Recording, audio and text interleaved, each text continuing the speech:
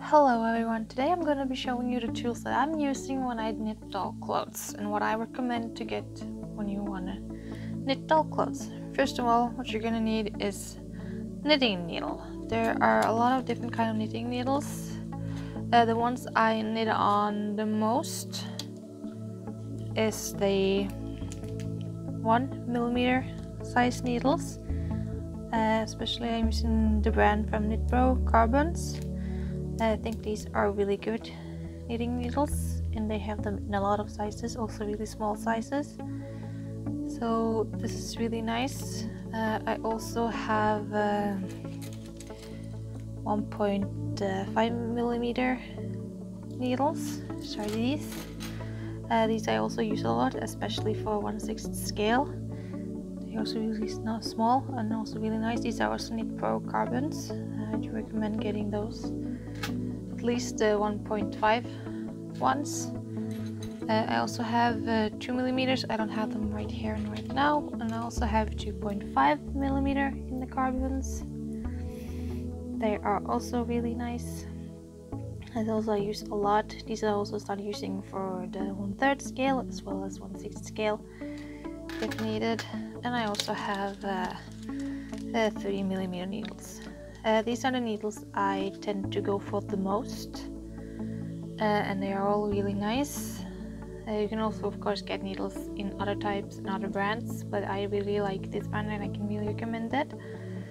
What you'll also need is crochet hooks in appropriate sizes to match the needles you have often, because even though I'm not crocheting with them, they're really handy if you're dropping stitches, to be able to pick up those stitches again and fix dropped stitches and all that. So I really recommend getting some crochet hooks as well.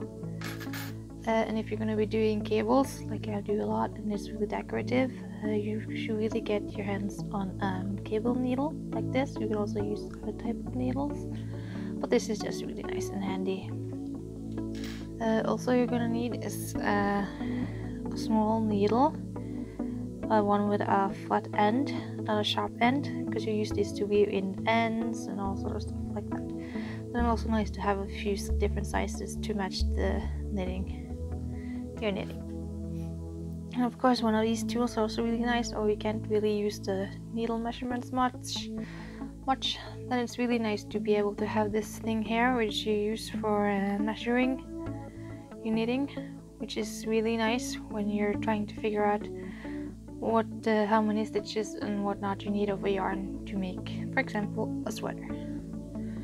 And then of course you're gonna need stitch markers in different sizes as well to match your knitting.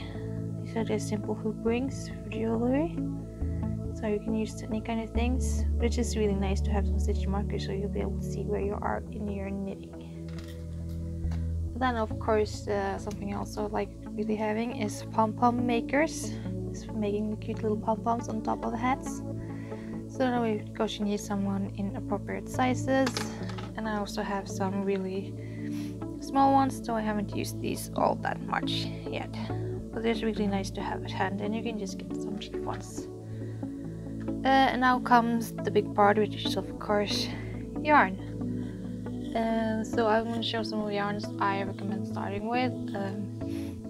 One yarn is Drops Alpaca Silk Brushed, which is a really nice yarn to knit with. You probably want to knit this on 1.5 size needles or even 2mm size needles. They do work on 1mm, but it's nicer on 1.5 and up. And examples what I have made with this yarn is these tiny mittens here, this hat, and this little jacket. It works really nice. It's a really soft yarn. Next up, the one that I like a lot is this Rowan Fine Lace. It has served me really well. It is a really thin yarn, and it is also really soft. It's a bit more on the pricey side, but I think it is worth it.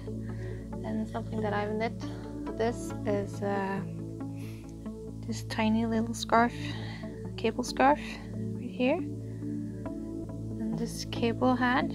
These are 1/6 scale, and then this one that's 1/3 scale with a little Fair Isle pattern on it. And when it comes to cotton, and one that I've tried that's worked really well is the Katja Jaipur. It's really the color changes are a little bit long, so you don't really see the color changes that much in this kind of small knitting, but I think it will work really well for 1/3 scale.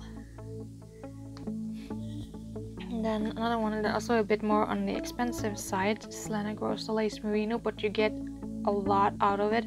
It's also a really nice and soft yarn, and it looks really nice.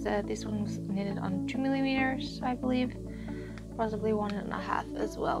Now we have a sweater that is knitted in it, which is really soft and really nice. And then for Smart Doll, what I've knitted with is Knit Picks. They have a really nice range of colors that it works really great, and this is knitted on a 3mm. You could probably do it in a 2.5 as well, though it would be a little bit stiffer. What I've knitted for that one is this little sweater dress tunica thing, which is also really nice, and it's not like hard or anything, so it's really nice. And also for the 1/3 scale is this one, Original Sconce palette, which I find is really nice. It's acrylic yarn, but it's really soft, and it knits up really nice on size 2.5 needles and 3, and it looks really good on the Smart Doll. I think it's really a fitting scale, and it's really soft for being acrylic yarn, and it's really cheap, so it's a good yarn to start out with if you want to knit 1/3 scale. I also knitted with the Drops Baby Merino for 1/3 scale, and that one also works really well. These are knitted on 2mm needles. It's a little bit hard, but it works well and it looks good on the Smart Doll. So that's also a yarn that I can recommend to start out with. And then of course there are a lot of other yarns I haven't myself tried yet, but they look like they will be really good for doll knitting because they are like the right size and thinness. So really just looking for yarn that is really thin and lace weight. That's usually where I go to, and also anything mohair is also usually really thin and really nice to knitting with for dolls. Now this is what I got for you this time. I hope this video helped, and I really hope you'll have a good time knitting, and I'll see you later. Bye.